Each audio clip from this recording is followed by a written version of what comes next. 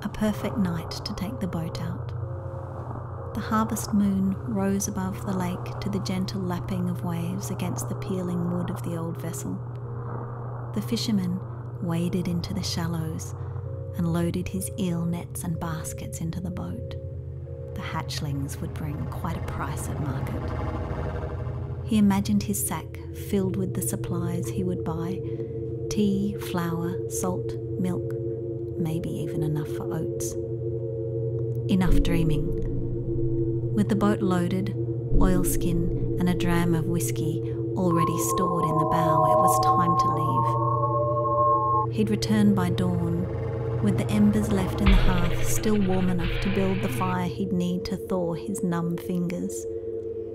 He was old enough to know the lake, to know her whispered stories and secrets. His father had fished here, and his father before him. He knew the eel's hatching place, past where the reeds grew tall on the far shore, away from the shadows of the forest, where you could see the sky clear, and breeze blew soft from the east at this time of year. The moon was high by the time he rounded the rocky outcrop. His shoulders and back, worn with years of rowing, ached. But he was close now, close enough to unfurl the nets ready for casting into the deep.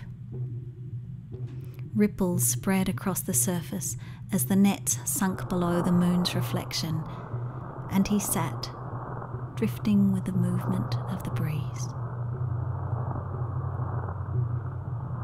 After a time, the fisherman tugged at the nets.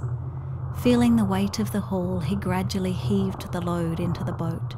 Yes, he would eat well in the coming weeks.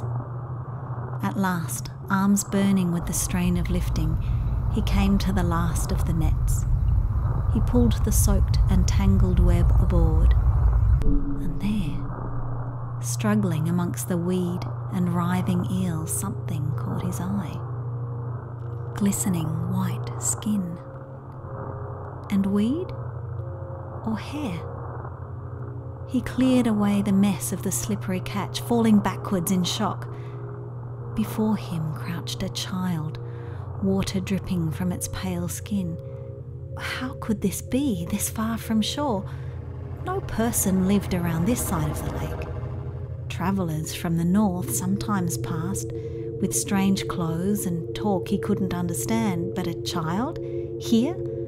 Caught in his nets? He shifted closer. What are you doing? How did you get here? She lifted her head, and at once the fisherman realized his mistake. This was no child. A woman of such beauty it took his breath away. But no woman of this world. This was a creature of the lake realm. He'd heard the tales of the old ones as a boy and thought them fanciful stories to busy the minds of children. Asrai, fairy folk of the lake, slow-growing sprites who came to the surface on the night of the full moon to bathe in its soft light. The Asrai looked deep into the old man's eyes. Her body trapped in the nets, she turned toward the water. She wanted to return to the lake. The fisherman moved forward to help her, then stopped. A creature like this would fetch a handsome price in town. The manor house had a water garden. Imagine the lords and ladies in their finery and what they'd give for a fairy woman to show at their midsummer ball.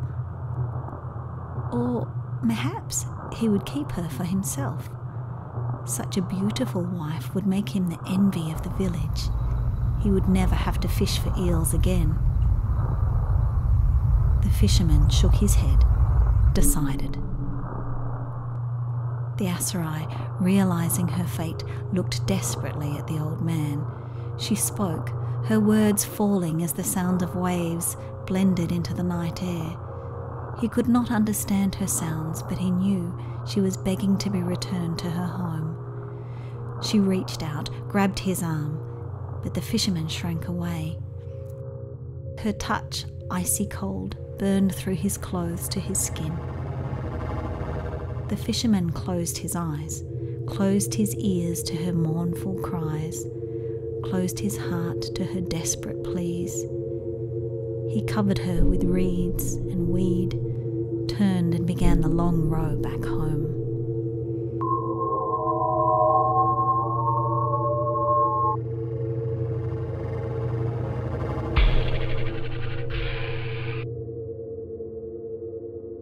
When he reached the tiny village, the moon had set and the morning light was beginning to creep in the east.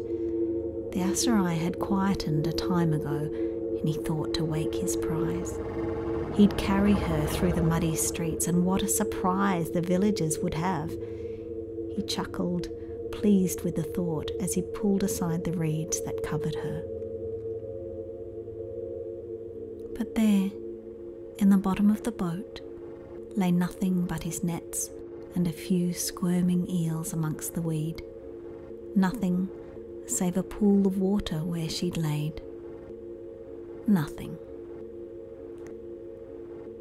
I've heard it told, after that day the fisherman took to the lake night after night, seeking his water sprite. But the old man never saw her again.